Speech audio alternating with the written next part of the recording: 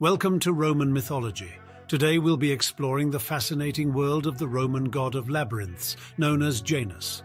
Janus was a unique deity, as he was depicted with two faces, one looking to the future and the other to the past. He was also the god of beginnings, endings, and transitions. In ancient Rome, Janus was highly revered and was often invoked during important events such as weddings and the start of new businesses.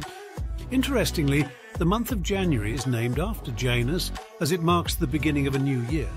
Janus was also associated with the concept of time, and his temple in Rome had doors that were kept open during times of war and closed during times of peace. It is said that the doors were only closed twice in history, once after the First Punic War and once after the Battle of Actium. Janus was also believed to be the protector of gates and doorways, and his image was often placed above entrances to homes and buildings.